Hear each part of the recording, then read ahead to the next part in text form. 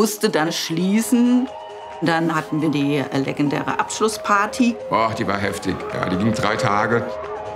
Überwältigend und natürlich tief traurig, klar, weil das Omen haben wir ja geliebt.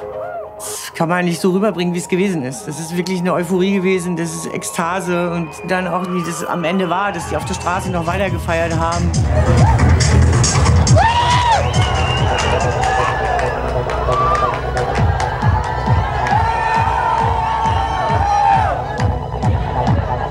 Ja, das letzte Lied und nochmal das letzte Lied und nein, bitte nicht und nein und nein. Und man wusste, hier stirbt jetzt gerade wieder so eine ganz spezielle, tolle Geschichte, mit der wir unheimlich viel Spaß im Leben gehabt haben, die auch die ganze Szene sehr bereichert hat. Ne?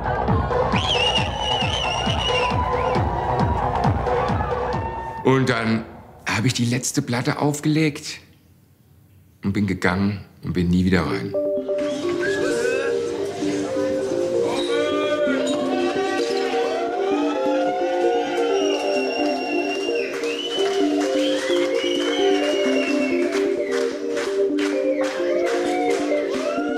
Ich konnte nicht mehr in den Laden zurück. Ich bin weinend weggelaufen.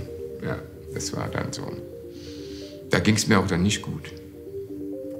Ich habe dann erst mal so eine Zeit gebraucht.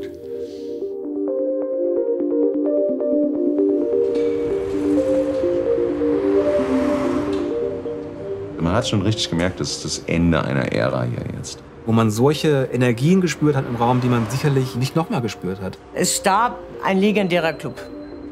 Vielleicht ging auch damit so ein bisschen das Ausklingen von dem Techno los.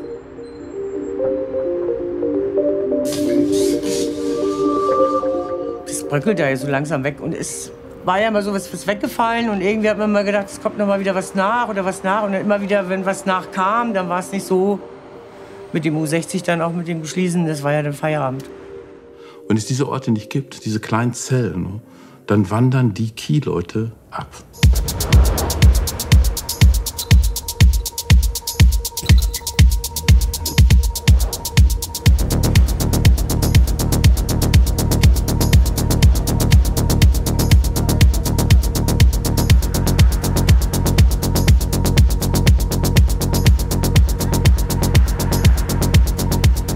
Berlin, Berlin, Berlin. Ja, wie sie halt irgendwie alle gesagt haben, wir müssen nach Berlin. Wenn es dann immer so eine, gewissermaßen so eine Rivalität zwischen Berlin und Frankfurt gab, muss man sagen, Berlin hat eindeutig gewonnen am Ende.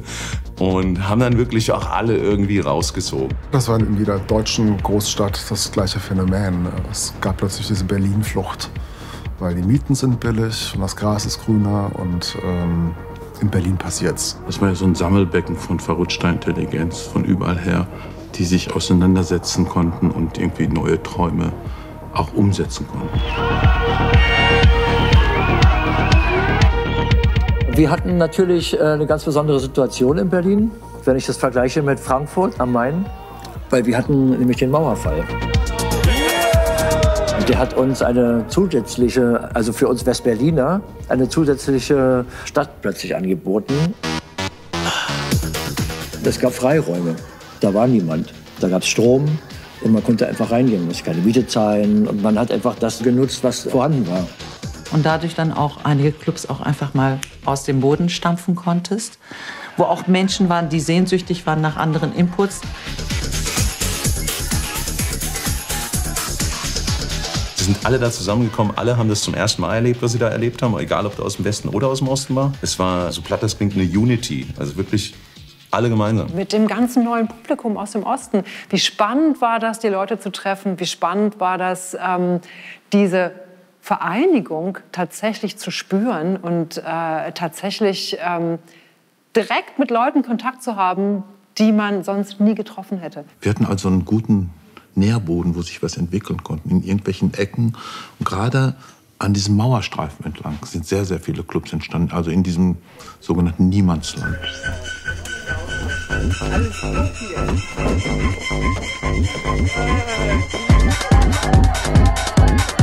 Wie lange geht das so? Bleibt das? Oder ist das jetzt eine Party? Von da habe ich aber auch festgestellt, dass es diese Begeisterung für diese Musik überall funktioniert hat. Und der Tresor, eigentlich so der Club so der ersten Stunde war hier.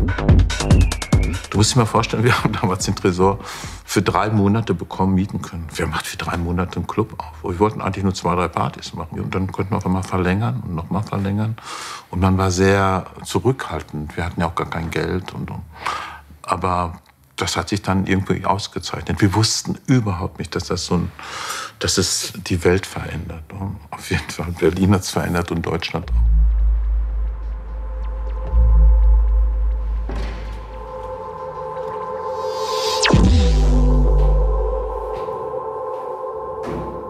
Guck mal in die Tresor.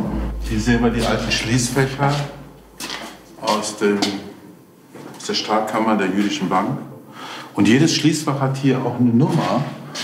Hier lagen diese Lockers. Hier lagen dann so Aktienkoffer drin, die wurden dann hiermit verschlossen. Ne? Jede Nummer ist ein Schicksal einer jüdischen Familie. So haben wir das vorgefunden, so war es. Sehr ausdrucksstark. Hier werden gerade die Lautsprecher gewartet, die Basskins. Es ist sonst sehr leer hier alles, also diese ganzen Kabellagen und Tische, die verschwinden. Sound-Equipment kommt hier hinter. Also der Club ist nicht schön. Das ist nicht irgendwie so ein Ort, der so ein bisschen cheesy ist und alles schön ist. Es war alles so, wie es ist, war da. Und bei Betrieb ist das eine andere Welt hier. Der Mensch liebt die Dunkelheit und da kann er sich befreien.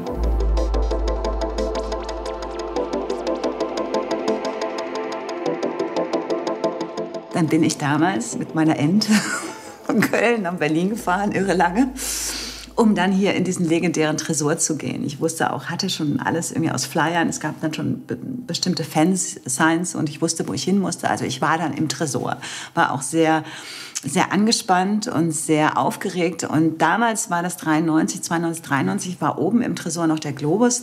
Das Konzept gibt es heute noch. Und da haben die halt so Hip-House gespielt. Und dann stand ich da mal so bestimmt 4, 5 Stunden und dachte mir so, was sind denn jetzt diese Bankfächer? Und das geht doch von der Musik, ist doch gar nicht, wo ist das Stroboskop? Und dann habe ich dann all meinen Mut zusammengenommen und habe dann so einen Typen gefragt, sag mal, ist das hier dieser legendäre Tresor?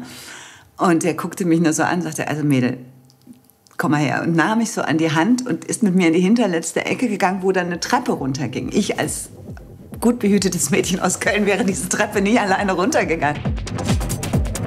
Ich bin jede Stufe runtergegangen, ich hörte die Bässe, ich sah das Stroboskop, ich kann es jetzt noch riechen.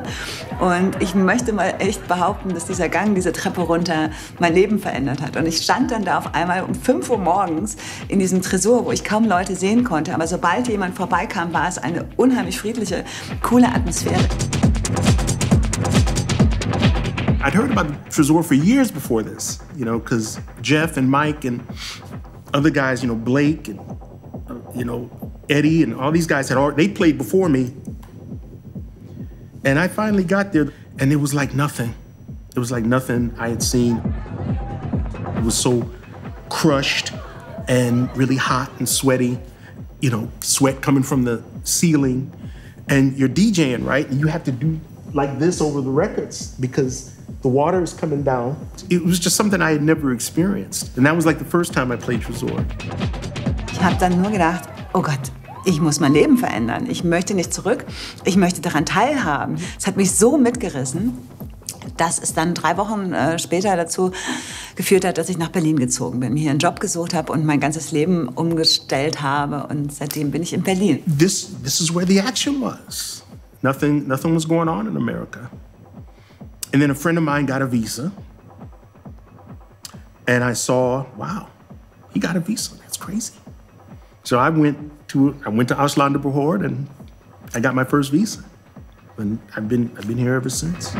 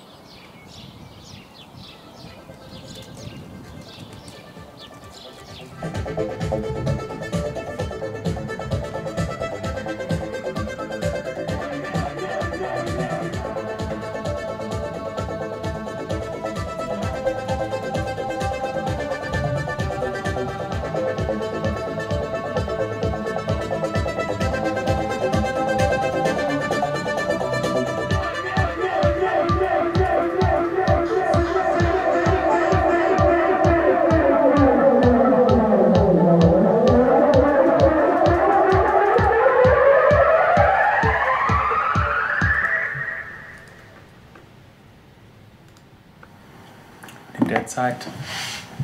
Pack ich meinen Koffer. Fertig.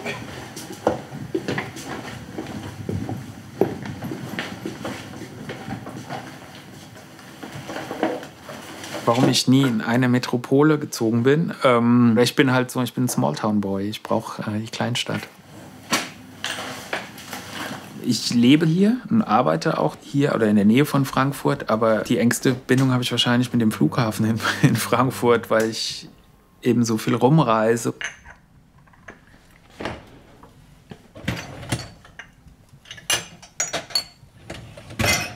So, jetzt gucke ich, ob das durchgelaufen ist.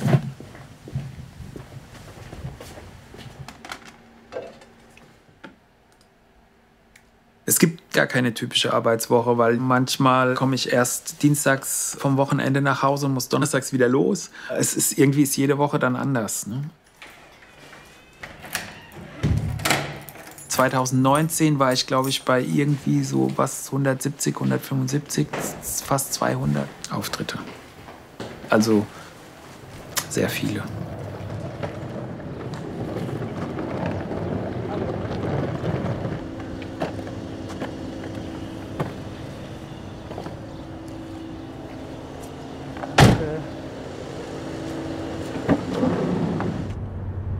Ich reise viel zu viel. Bevor es mit der Pandemie losging, war einer meiner Pläne, nicht mehr so viel zu reisen. Und jetzt gab es natürlich dieses Loch von fast 3 Jahren. Und jetzt muss ich das ja erstmal wieder aufholen, bevor ich in den Ruhestand mich verabschieden kann. DJ ist zum Teil ein sehr, sehr anstrengender Job. Wenn man dann wirklich Vollzeit-DJ ist, wie zum Beispiel Gerd, der 4-5 Mal auflegt, keinen Schluck Alkohol, von A nach B, von C nach D, 4 Stunden schlafen, in den nächsten Zug und dann in den nächsten Club, dann in den nächsten Flieger. Das ist schon sehr, sehr, sehr anstrengend. Also ich will mich auf keinen Fall beschweren, auch wenn es Seiten des Berufs gibt, die sehr anstrengend sind. Es ist alles in allem unterm Strich. Es ist tatsächlich ein bisschen so, wie im Lotto gewonnen zu haben. Ja. Es ist etwas, wenn ich ehrlich zu mir selbst bin, gibt es, glaube ich, nichts, was ich lieber machen würde. Immer noch.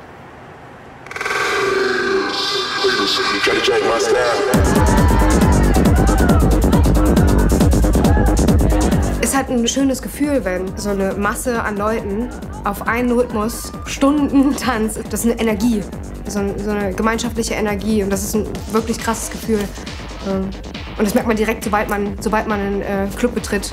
Also wenn ich gefragt werde, was ist der Club, wo du am liebsten spielst, was eigentlich nicht geben sollte, weil ich spiele überall gerne, aber wenn du was benennen musst, dann ist es das Berghain. Du kannst abstrakter sein, du kannst experimentaler sein, weil die Leute einfach bereit sind, viel mehr in sich aufzunehmen. I mean, there are people who, when they come to Berlin, that's one of their destinations, is to try to get into Berghain.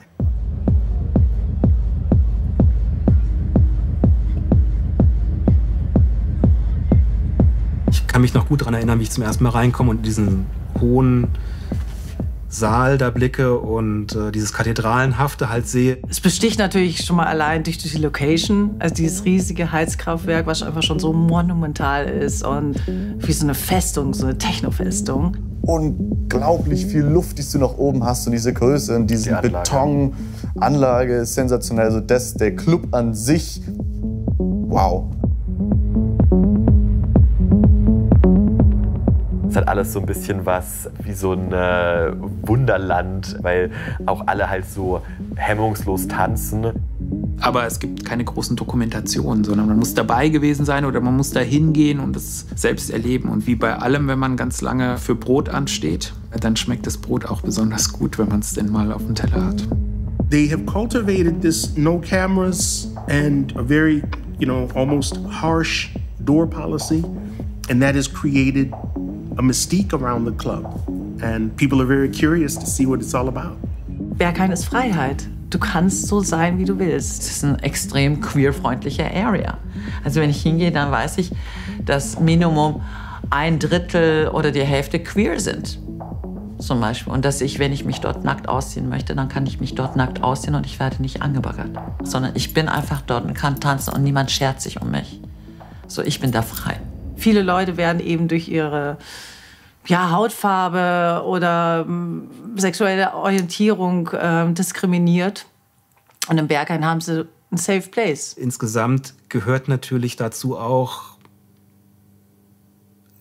eine gewisse Strenge an der Tür. Denn ohne die Strenge würde es die Entspannung im Saal danach nicht geben. Es ist natürlich eine der widersprüchlichsten Dinge in dieser ganzen Techno-House-Kultur. Das ist ja so, es geht ja um Peace, Love, Unity und jeder ist willkommen. Und dann haben Clubs eine harte Türpolitik, was ja bedeutet, es werden Leute abgewiesen. Ich glaube, es hat jetzt nichts damit zu tun, dass man zum Beispiel im Berghain komplett schwarz angezogen sein muss, um da reinzukommen.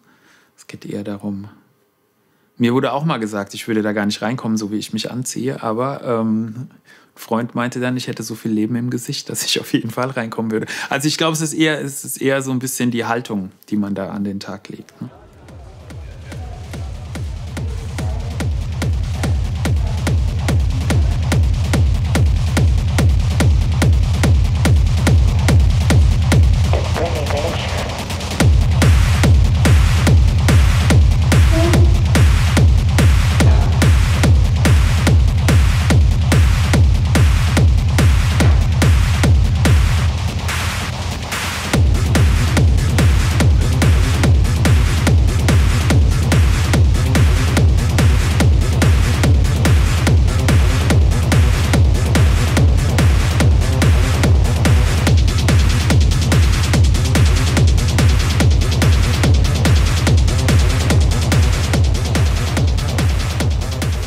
Berghain waren ein paar Leute, die waren wirklich komplett nackt. Und dachte ich mir, ey, komplett nackt ist eigentlich gar nicht so spannend, weil man sieht alles. Und da habe ich mir gedacht, wo ist diese Grenze zwischen, man sieht viel, aber nicht alles, und wo ist da dieser Punkt, wo es eigentlich das Outfit am spannendsten ist.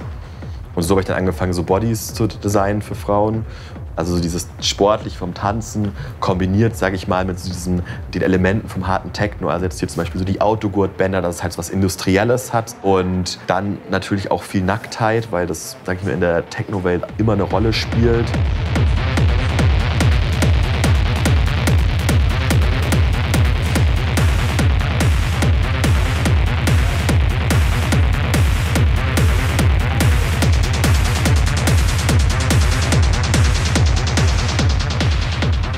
Diese Dunkelheit, die ja in der Techno-Szene herrscht, also die Nacht, der Club ist dunkel, die Musik, die ja auch sehr düster ist, es hat alles diese Dunkelheit mit drin. Da macht es dann irgendwie Sinn, dass die Kleidung eben auch schwarz ist. Okay, perfekt.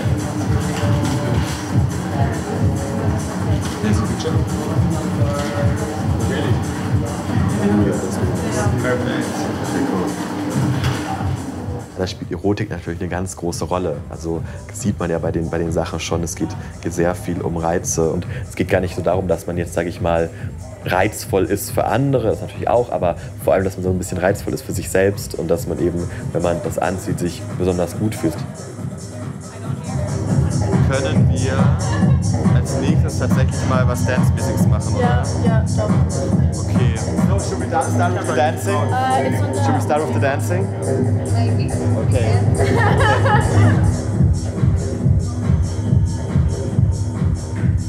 Die Emanzipation hat bei uns eine große Rolle gespielt, ganz besonders am Anfang, weil wir eben immer so die Frau wie so eine starke Amazone dargestellt haben. Gerade weil eben so Sexualität halt auch gerade, sage ich mal, in der Pornografie immer sowas Herablassendes hat, wollten wir eben dagegen arbeiten und wollten sagen, ey, man kann sich, sage ich mal, auch freizügig zeigen, ohne dabei, sage ich mal, sexualisiert zu werden oder ohne, dass es einen pornografischen Charakter hat, sondern indem es, sage ich mal, einen künstlerischen Charakter hat.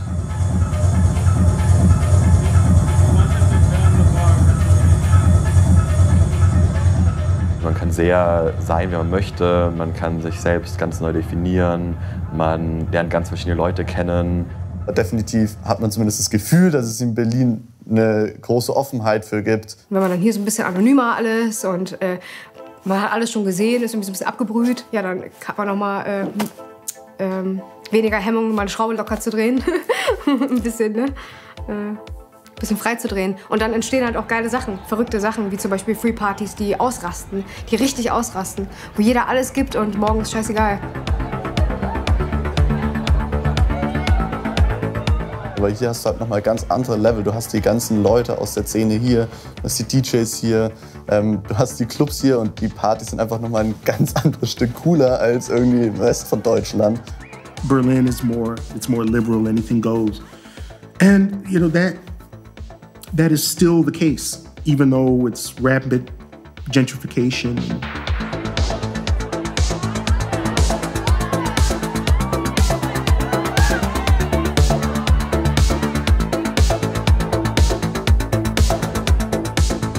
Wir haben jetzt zwar einen Punkt der Gentrifizierung in Berlin, aber es gibt weiterhin etablierte, starke Namen in Berlin. Wenn man jetzt so Sisyphos, Watergate, Carter und das Berghain sieht, das sind so die Leuchttürme, aber es gibt halt viele, viele kleine Veranstalter und das ist halt so diese Vielfalt. Das bringt unheimlich viele Leute nach Berlin. Die Clubkultur bildet ja auch eine große industrielle Einnahme, eigentlich eine wirtschaftliche Einnahme für Berlin. Da gibt es dann auch eine Studie darüber von der Club Commission, die hat festgestellt, dass diese gesamte Clubkultur in Berlin einen jährlichen Umsatz macht von 1,5 Milliarden Euro. Und das ist schon ein starkes Zeichen.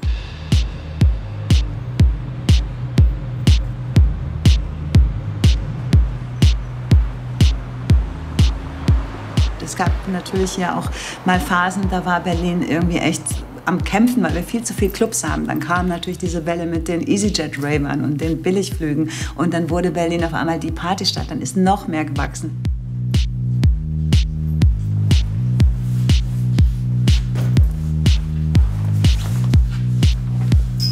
Also Watergate bedeutet mir extrem viel. Es ist eine Heimat. Ich fühle mich hier immer wohl. Obwohl sich der Club auch ständig verändert, muss er ja natürlich, weil es eben auch ein Ding von Berlin ist, aber trotzdem immer noch eine Konstante ist und auch ein Club ist, der jetzt nicht unbedingt dem Mainstream folgt und auch mal die Eier hat, was Eigenes zu machen.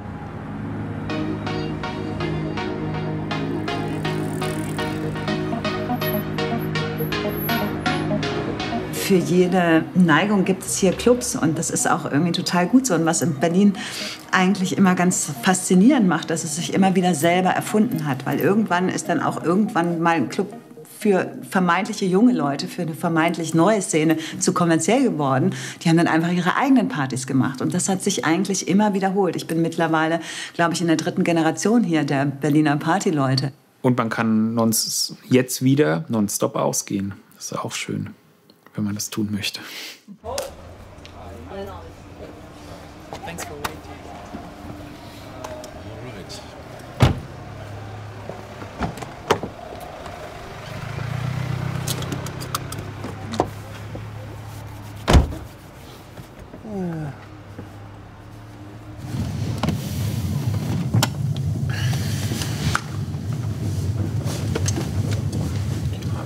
Yeah, I could go to sleep now.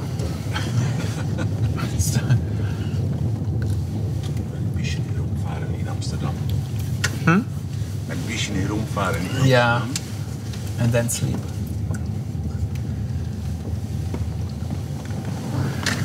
Ich habe nicht geschlafen, aber ich bin sehr gewohnt. Es gibt nur immer so manchmal so einen toten Punkt vor der Party, ne, wo man dann eigentlich, wie gesagt, jetzt schlafen würde. Und wenn man dann da ist, geht's.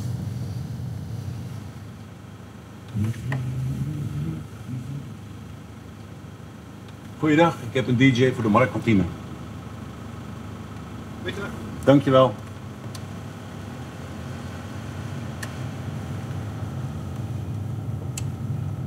Dat is weer het iemand. Yeah, I was about to say that was easy.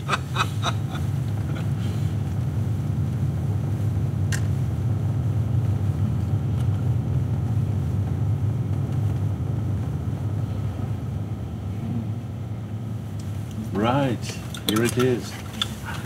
Dankjewel. So I see you later. Yep. Was a pleasure, as always.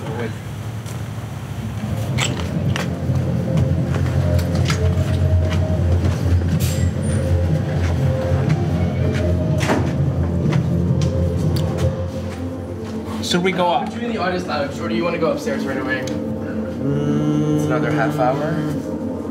Yeah, maybe 10 minutes in here. Yeah, I have a special room for you if you want to sit there. Yeah. I remember you had coffee, right? I do. Yeah? Yeah, Well, I'll get maybe you some have coffee. coffee and then... Of course.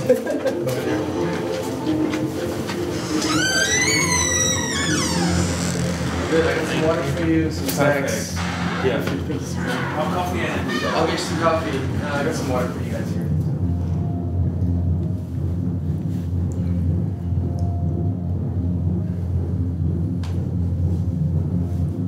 Es ist ein bisschen wie mit Sport, man muss immer weitermachen, damit man nicht einrostet. Und so ist es auch mit Musik und Partys. Also ich würde jetzt nicht behaupten, so, früher war alles besser. Ich glaube, früher ist immer nur alles besser, wenn man für sich selbst irgendwann einen Punkt setzt, an dem man sagt, so, das ist das Ende der Geschichte ist jetzt erreicht und danach kann nichts mehr kommen. Und ich glaube, das stimmt nicht. Ne? Also am Anfang war das tatsächlich einfach erstmal eine ganz neue Energie und eine riesige Welle. Das ist ja wirklich eine Art von Jugendbewegung gewesen. Vielleicht eine der letzten, ich weiß es nicht. Aber auf jeden Fall eine mit einer sehr starken Sogwirkung für viele, aus der natürlich danach ein Business geworden ist. Keine Frage.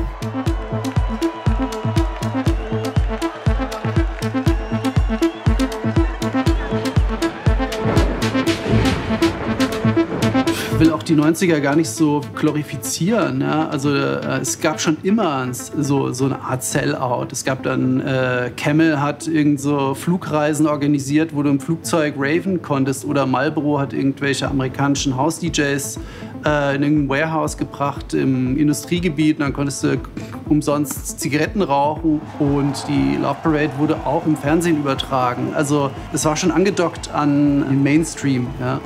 Diese ganze Kommerzialisierung hat natürlich dazu geführt, dass DJs auf einmal zu reisenden Popstars wurden auch. Gar keine Frage. Ich habe natürlich auch bei Sachen aufgelegt, die sehr, sehr kommerziell waren in Frankfurt, wo auch alle gesagt haben, na ja, was machst du denn da? Da ist aber so ein riesen EDM-Floor. Und dann waren wir kleinen Techno-Undergrounds auf so einer kleinen Bühne, das World Club Dome, das war aber schon ewig her.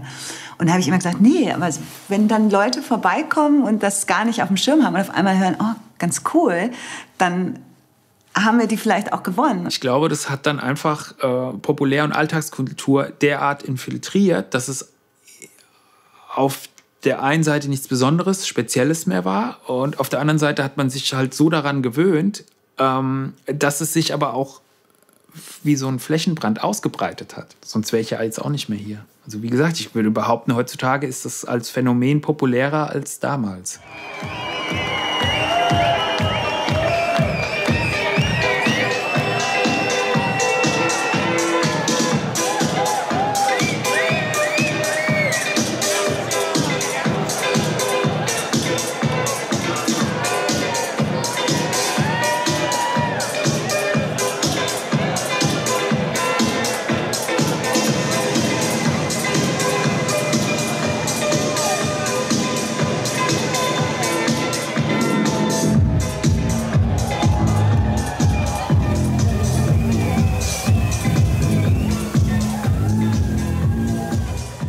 Ich glaube, was mich daran fasziniert hat oder immer noch fasziniert, ist, dass es irgendwie beides zusammenbringt. Also eigentlich ziemlich primitiven Hedonismus, der aber gleichzeitig mit Inhalten gefüllt werden kann. Und das ist meiner Meinung nach der Kern dessen, was das Ganze immer noch so attraktiv macht.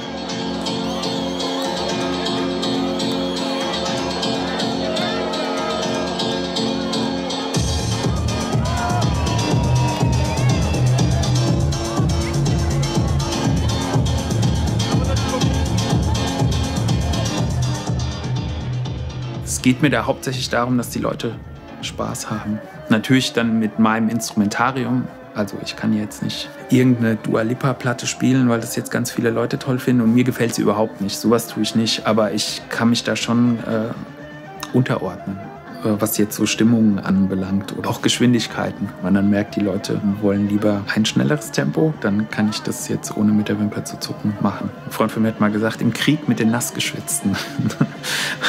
Also den versuche ich zu vermeiden.